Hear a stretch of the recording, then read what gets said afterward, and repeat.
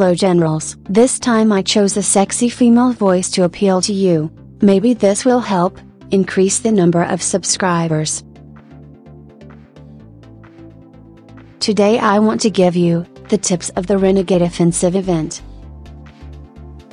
Before showing some tips, let's check the rewards and army powers of each level of Renegade Warlords. You need about 800,000 army power to beat down level 1 Renegade Warlord.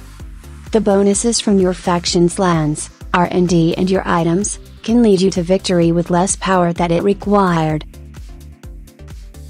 Each time you defeat level 1 Renegade Warlord, your faction gains 98,000 steel and 98,000 oil, and additionally, you get some different rewards randomly, like medals, speed ups for unit producing or building or repairing.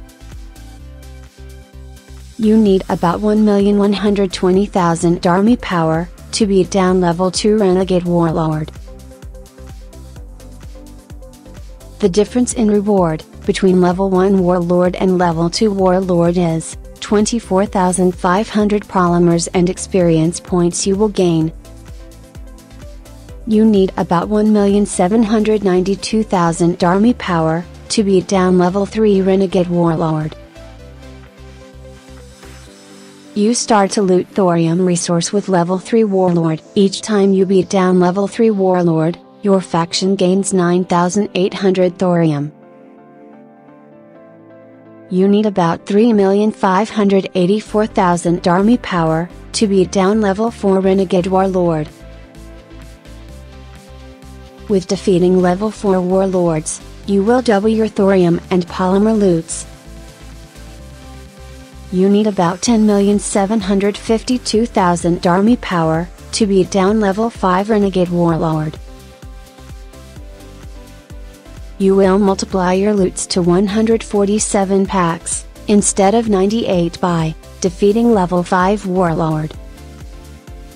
Things are heating up now. You need 43 million army power to beat down level 6 Warlord.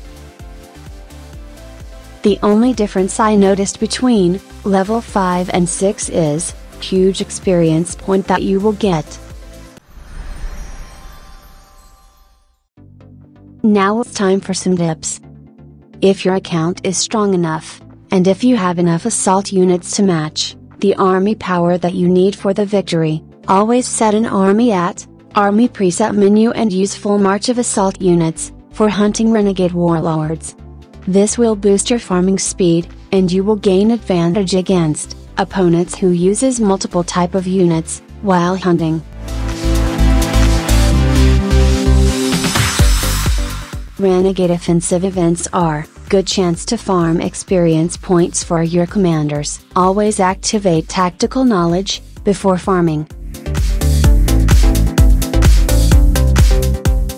If you have good Renegade based items, these events are the perfect times for them.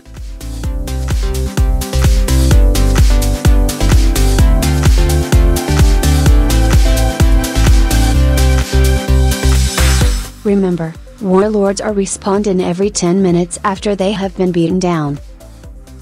You can check the beaten down time from your messages and get yourself ready for the next wave.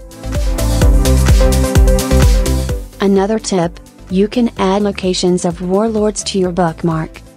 It will help you find Warlords locations on the map more easily.